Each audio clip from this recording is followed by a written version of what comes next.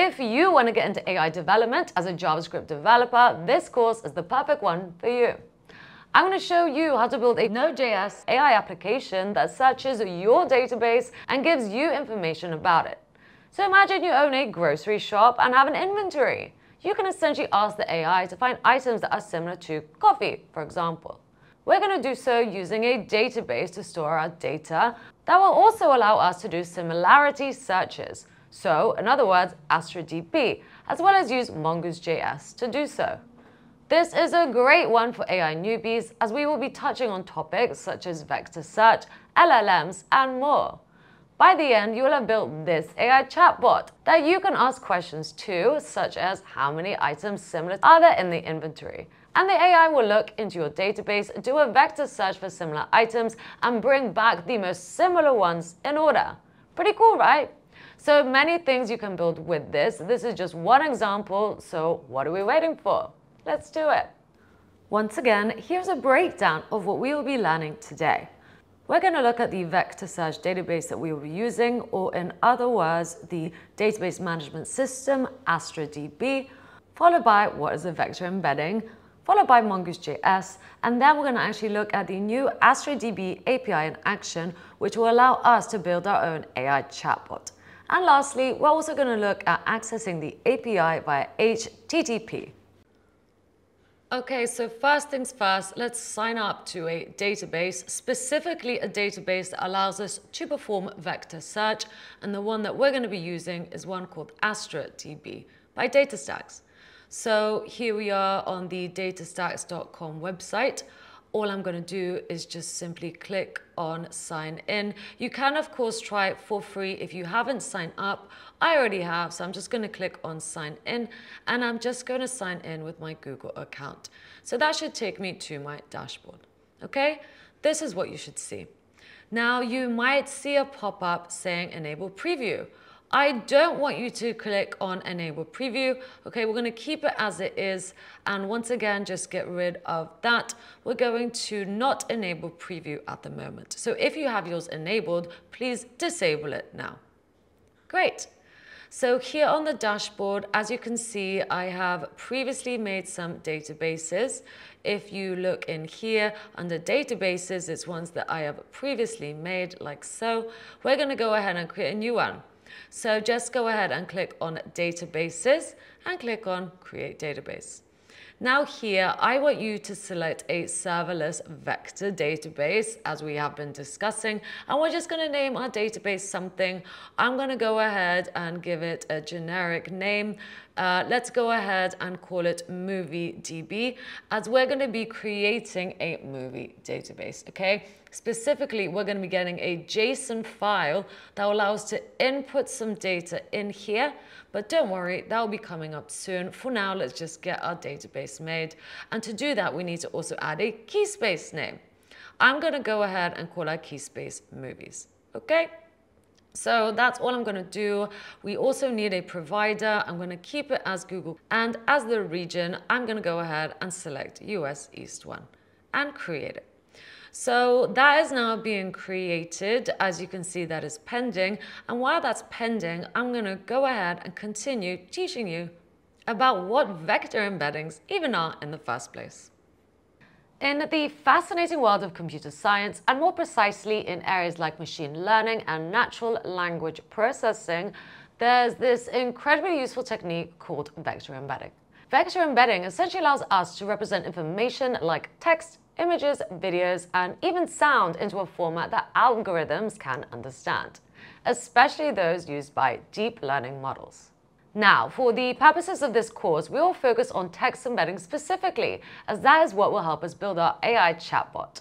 So in terms of text, we can create a text embedding that will give us more information about a word, such as its meaning, that a computer can understand. A word will go from looking like this for us humans to this for computers. So essentially the word car is represented by an array of lots and lots of little numbers from -1 to 1. But why do this? Well, imagine you had this text. Tanya was late to class because her cat got sick. She ended up speeding in her car through the vans, trucks and bikes and ended up getting a ticket. If you tell a computer to find a word in this text that's similar in meaning to car, you'd hope it'd pick up vans or trucks, wouldn't you? But nope, computers are not likely to do this. They could end up choosing a word like cat, which isn't what we want. This is because a computer is more likely to look at the words in the text lexicographically, kind of when you scroll through a dictionary. And since cat is closer to car in the dictionary, it could be considered more similar. The actual meaning of the word does not come into play. So how do we figure out these words that are similar to car? Simple. That's where text embeddings come in. By comparing text embedding to text embedding, we are able to pull out the most similar ones. And ta-da! Vans and trucks will have a higher similarity score than cat. Now, if you're scratching your head wondering what these numbers in the text embeddings actually signify, you're not alone. The answer depends on the specific machine learning model used to generate them. In this course, we will be using the create embedding method from OpenAI to create our text embeddings. To understand how these numbers can help us find words that are similar, however, and gain a deeper understanding of text embeddings or vector embeddings in general, please do check out my video on this here. Otherwise, let's carry on. Now that we understand the concept of text embeddings and what they represent, let's get into using them by building out a simple Node.js project that uses the OpenAI create embedding method as well as MongooseJS in order to create a database for similar text. Now, we're going to use MongooseJS as it's relatively popular in the JavaScript world at time of writing. MongooseJS essentially provides us a schema-based solution to model our data. Here is an example of us writing a schema using Mongoose. A schema is essentially a template for our data objects.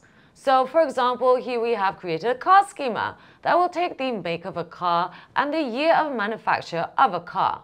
We would then compile our schema into a model. A model is a class with which we construct documents. In this case, each document will be a car with properties we declared in our schema.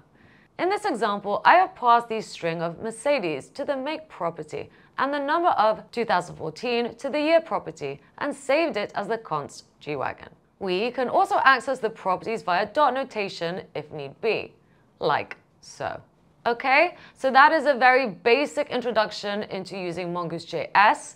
Let's dive deeper into using it at a less fundamental level via a project next. In this section, I'm going to show you how to build an AI chatbot project using the new Astra API that will allow us to build applications with vector search capabilities. It will essentially allow us to continue to perform Mongoose commands as we saw previously. Okay, so let's start off where we left, and that is back here. Just check that your database is now active and showing up in green rather than pending. In this part, I'm going to show you how to essentially get started with working with vector search databases via the Astra API and essentially using MongooseJS in an app in order to find data in the database. For this, I'm going to use a pre-built, very simple app that we're going to essentially take from the internet and run on our local machines. The only prerequisites I ask of you before starting is to have your vector-enabled Astra database ready, as we do here, and have Node.js installed on your computers in version 16.20.2 or later. If you click on the URL I have given in the video description, it should take you to essentially this GitHub page, which will give you the template of the app that we will be taking from the internet using the create AstraDB Mongoose app command. Okay, so this is the app. As you can see, it is super simple, and it's also going to provide us with the movies JSON that we're going to use to populate the database we just made. Okay, so as you can see here, it's going to be an array of objects, and each object is going to essentially represent a movie.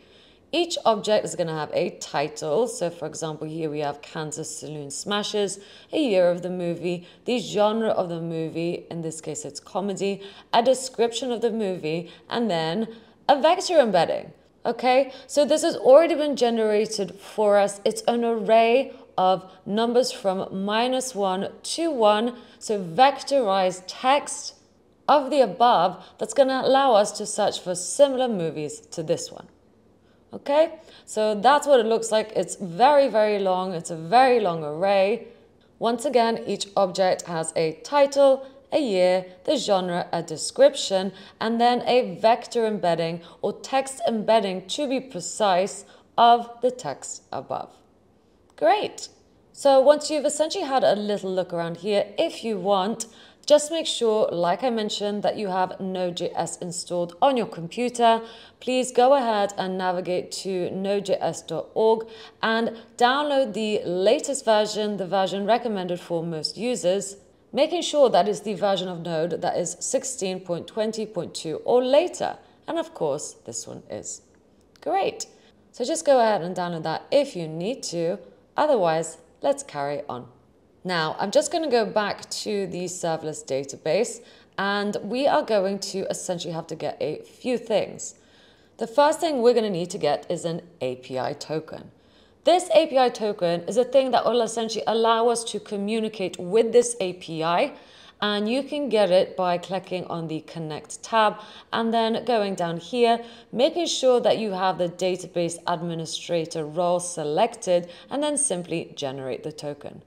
Please be sure to keep this API key safe and not share it with anyone, as if someone takes it, they can essentially rack up a huge amount of money on your account if you have a credit card attached. So keep that safe. I'm just going to go ahead and copy all of this and save it on my computer, or you can download the token details. The approach you take is up to you. Wonderful. Next, we're just going to scroll down to the Connect with JSON API section, and we're going to click Generate Config to generate a sample application configuration. So this is something that we're going to need in order to essentially connect the app that I just showed you that we're going to download to this database. So please go ahead and do that. Not forgetting to install npx if you have not done so already. So to do this, you would just run this command in your terminal. So you would just run it like so. I'm not going to do it as I already have npx installed, but just for those of you who have not. Okay. And let's go ahead and click Generate Configuration. And this time I'm actually going to download this configuration. I'm going to download it to my Downloads folder. Now this path is important as we're going to be needing to find out where exactly this downloaded configuration lives on your computer in a bit. Okay, so click on the download configuration. For me, that will download into the Downloads folder on my computer, and I'm just going to click Escape. You will notice before we go that this information is essentially some of the stuff that we already decided. So for example, the key space name, I named that as movies. The region, I also selected US East 1. The Astra DB ID has been generated for me and is unique to this database. And then we also have the Astra DB application token, which at the moment is hidden. Let's move on. Now it's time to actually pull down that project we saw on GitHub, and we can do so with the npx command. So once again, what I'm going to do is just copy this old command, and this time I'm just going to navigate to a directory that I like to work on my computer. That directory is called development, but please feel free to navigate to wherever you wish on your computers. I'm just going to go cd to go in there, and then development. And once I am in there, I'm going to paste that command. So it's npx create AstraDB Mongoose app at latest.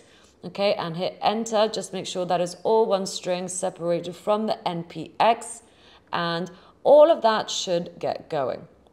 Now you will be essentially prompted to proceed. I'm going to go and hit yes or enter. And now is where you're asked where exactly that downloaded configuration is. So as a default, it is searching in my downloads and is searching for the AstraDB Mongoose config JSON file that we downloaded previously. So I don't need to change anything here, that I know that's where it lives. Just be sure that if you have downloaded that AstraDB Mongoose config JSON file before, you might want to delete it as some funky behavior will happen. You need to have this exact naming of the file. So if there's one previously that has this exact same name, running this app might not work. Okay, so that's just something to keep aware of. And great. Now, do we want to enable vector search functionality? Of course we do. And for this, we will need a funded OpenAI account. So I'm going to go ahead and click yes, as I do want to connect to OpenAI in order to use this. And for that, we need to get our OpenAI API key. So I'm just going to go ahead and head over to my OpenAI account, which I am paying for. I have funded this, so I'm just going to sign in, click on API, and under here, I'm going to go into API keys and just create a new secret key. And I'm just going to name this demo key. You can name it whatever you want. And after clicking create secret key, I'm just going to copy that so we can use it essentially. Okay, once again, my OpenAI account is funded. I have put money behind it. So you might want to do so as well if you want to get the full functionality. Great. Now this prompt is optional. So if you don't have an OpenAI API account, just go ahead and click no. It will just limit some of the functionality. I do, however, as mentioned, so I'm just going to paste in my OpenAI API key like so and hit enter. And that's now going to spin up my app along with all the variables such as my OpenAI API key, along with the text in the Astra DB Mongoose config. Okay, I will show you that when our app spins up. Simply go into the project that we just made, so Astra DB Mongoose app. So just make sure you are actually in that project and then hit the command npm start. And great. So there we have it. Our app is now ready. We are running our Node.js app. It's super simple. It's super basic. I'm going to show you how it works, and then I'm going to show you the code to actually make this work so that you can make your own. So let's do it. Let's test it out. At the moment, it's just inserting 200 movies, including the vector embeddings for those movies from our JSON file. And once it's loaded, you're going to be prompted a question. The question comes with some text. So the text reads, with the data loaded, I can find a movie based on your favorite genre. What kind of movie would you like to watch? And now we can use arrow keys in order to select a genre. Okay, so I'm going to go ahead and select comedy. If I select comedy, one film will come back. Okay, it will be from the comedy section. And on this occasion, it is the film The Curtain Pole. With the description, The Curtain Pole is a 1909 American comedy film directed by D.W. Griffiths. A print of the film still exists.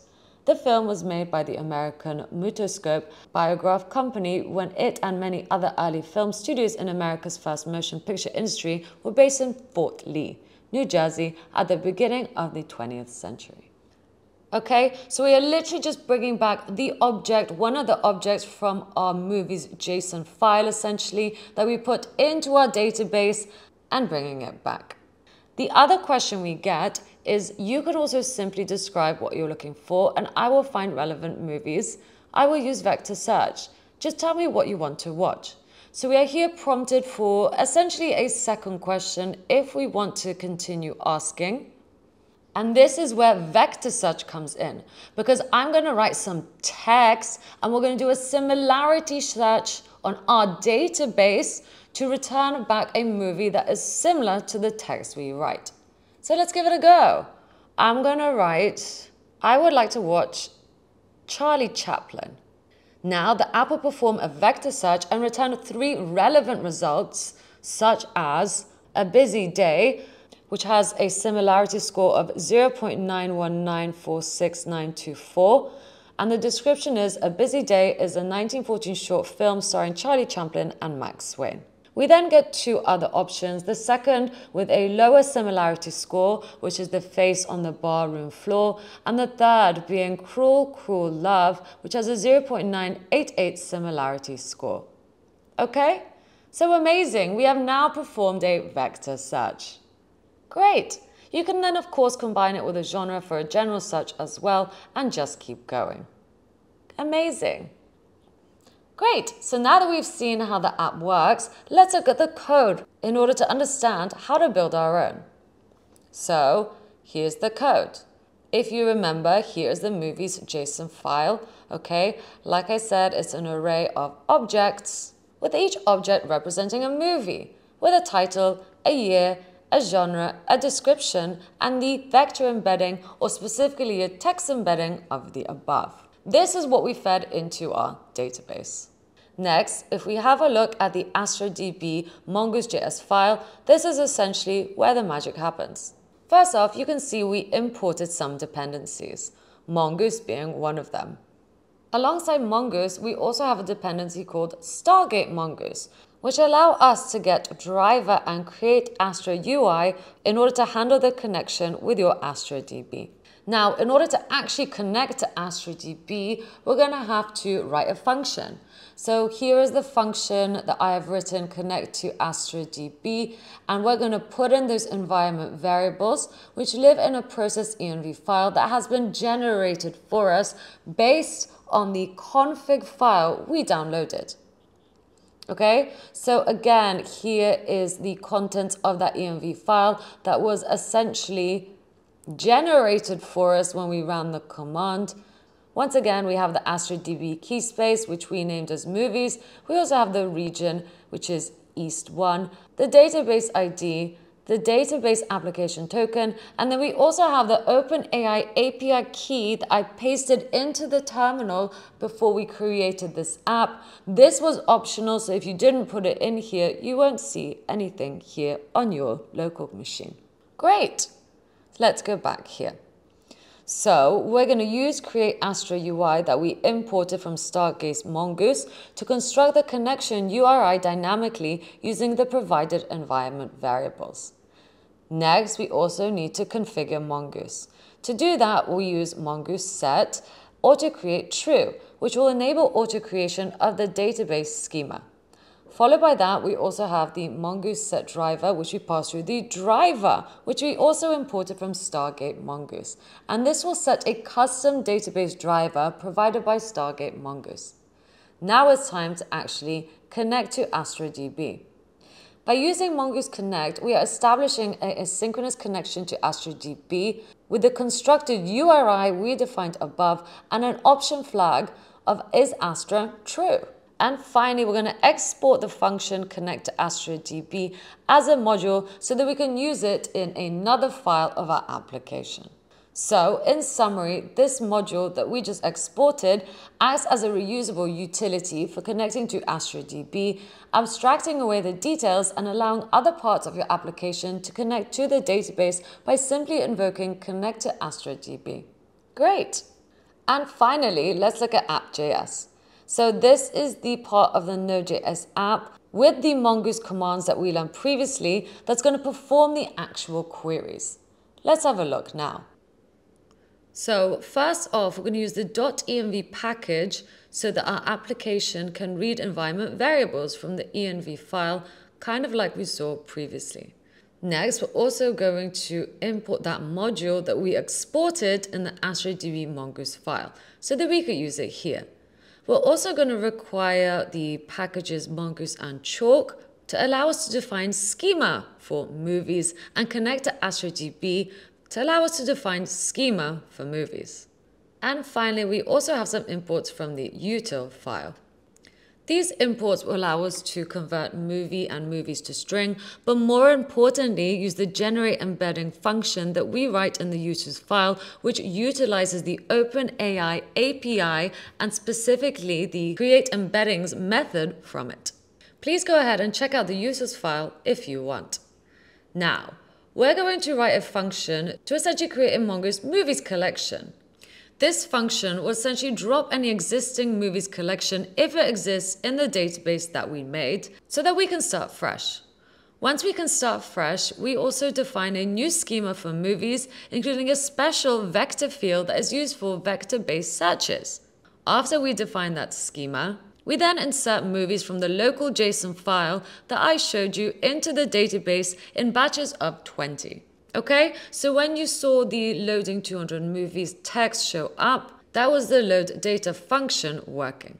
Next, let's look at the other functions in here. Here we have the find movie by genre using the find one method from Mongoose. This will allow us to search for one item in a database and doesn't perform any vector search. Okay? So when the user is asked to select a genre such as comedy or drama, this is the function that gets called and essentially look in our database for a movie in that genre without performing any vector search. It simply does so using the find one method from Mongoose. Great! Next, let's look at the find movie by description. Once again, this is where the user gets asked for a description.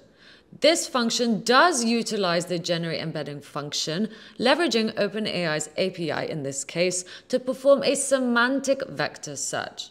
So we take the prompt that is written back. So for example, when it asks me what I want to watch and I write something about Charlie Chaplin, that is the prompt, and that is what we send over to our generate embedding function in the utils file that will then send a request to OpenAI to create an embedding from that text, from the text that we can then compare to our database to find something similar in it.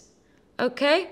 So once we get that text embedding, I can then pass it through into the correct Mongoose methods in order to find it in our database and limit it to 3 options coming back. Wonderful! One more function to go. We also have find movie by genre and description, and this combines both the genre and the description-based searches, so essentially utilizes both. So in this case, we take the genre, so we get a selection from comedy, drama, or any of that sort. And then we also take the prompt that is given, so the text.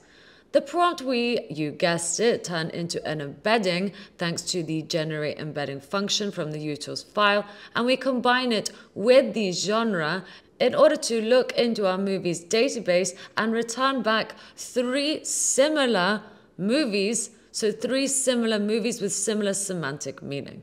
And that's really it, okay?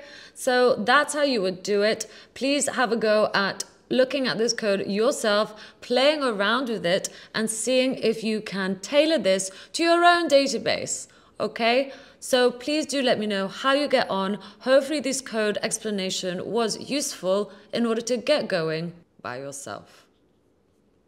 Okay, so we have now built an AI chatbot that interacts with our database and brings back similar titles in movies, thanks to vector search in Astra DB. However, there are other ways to interact with our database also. We can also use our Astra DB API base URL to access the JSON API directly via HTTP. Your Astra DB API base URL can look something like this. I'm going to show you how to get your Astra DB API base URL and interact with it thanks to some pre-made Swagger documents. Okay, so back on the home page of the Astra portal, I'm going to ask you to just navigate to the databases, to the movie DB database that we just made, and make sure that is active and not hibernating. Okay, so just make sure that's active, and we're going to connect to it in a different way this time. We're going to connect to it using the base URL. So this time I'm going to click connect. We can generate a new token if we wish. So make sure you're the database administrator and click generate token. And of course, make sure that that token is safe. So this is the token that we will be using, the last one right there, or you can just copy out the whole thing. It is up to you. Great. Now we're going to choose to connect with the base URL, so under API and tools, and this is our base URL. It is unique, so this part is what makes it unique, and we can also communicate with it thanks to this cool Swagger UI that will make our lives a lot easier. So I'm going to click this in order to launch the Swagger UI. So here it is. And this is great because it essentially allows us to get data from the database that we just made. We can post new items to it. We can essentially interact with it. So I want to show you how to do that now. Now that we are here, we can simply scroll down and check out some of the commands. Now, as we are going to be interacting with a collection and a namespace that have already been made, I'm not going to create a new namespace or anything like that. We want to communicate with the movies namespace and the movies collection that was created by running our project right here. Okay, So here we go, here where we created a collection. We first dropped it and then we created one using this schema right here. And we added all the movies from our MongooseJS. We use the insert many mongoose command to do so. Great. So now let's interact with that database using Swagger. So under documents here, I'm just going to select this. I'm going to click try it out. The namespace, as we know, of movies, and the collection name is movies, as long as it hasn't been dropped. And now I can use commands such as the countdown documents command. All I'd have to do is just get rid of this placeholder text. So I'm just going to get rid of all of that, and we can filter our documents. So count documents will count for us. For example, if I want to filter my documents by genre, and the genre being comedy, so I only want to look in my database for documents with the genre comedy, I could do so with this code right here, and then I will click execute, and we get a 200 response, meaning that that was okay, and the count we get back is 50. Okay, so there are 50 documents with the genre comedy in our movies database. If I go ahead and change this to drama like so and hit execute, let's see how many return. We also get 50. That is convenient. If I just want to get all the documents back, I'm just going to get rid of that filter and just count all the documents in our movies database and hit execute, and we get back 200. So 200 documents live in our database. So count documents, just one of them. We can use commands from this drop down to make our lives easier, and this will kind of give us some placeholder boilerplate code. So if I go ahead and use the find command, I can find individual movies in my database. Okay, so for example, say I want to just find them all. Once again, I would just do find like so and hit execute, and we get them all. So here's our data object, here are documents, and it's the array of movies, okay, along with the vector embeddings also. Great. Okay, so that will be all 200 of them, and we can filter out by any of these really, by title, by year, by genre, by description, using the filter command like we did previously. So perhaps let's try that again. I'm going to filter. So that is the original boilerplate code for me, and I'm going to keep filter this time. Let's get rid of everything in here, however, and I'm just going to get rid of everything else. And now let's filter by title Ben-Hur, and it will bring back any movies that have the exact title of Ben-Hur. So let's do it. And great, we get back that one item in our array because there's just one movie with the title of Ben-Hur. Okay, wonderful. Just like we did before, we can find all the movies by genre as well. So I could change this to genre comedy, and we know there's 50 because we used count document before, but this should filter out all the movies with the genre of comedy for us. And this array should now hold 50 objects that will represent movies with the genre comedy. Great. So that is how you would interact with the database. Of course, there are many Mongoose commands you can use. So for example, these are just some. We've used the finding ones. You can also add new ones, update ones, and so on, just using the kind of boilerplate code that is given to you. So hopefully that makes sense. Please do have a play around with this in your own time, using the boilerplate code to write your own Mongoose commands. Wonderful. I hope that makes sense. Once again, we are simply interacting with the base URL. This is ours right here. And thanks to the Swagger docs, it just helps us construct that request much easier, okay? We are essentially going to the movies namespace, movies collection, okay, simply by filling out these two elements right here. So if I did da, you will see that that changes to dar. Okay, of course this won't work because the namespace of dar does not exist, but we're essentially just constructing this URL thanks to the Swagger docs, and we're constructing this request as well. Okay, so once again, dar has been changed here. We are passing through our token, and we are also passing through that whole mongoose command. Great, as is written here. Okay, and that's it. I hope you've learned a lot about developing AI applications using JavaScript as a beginner. If you'd like to learn more, please do check out my course on vector embeddings that takes your knowledge deeper, or do check out some of the resources for you below in the description. I hope you've enjoyed this video, and I hope to see you again soon on this channel.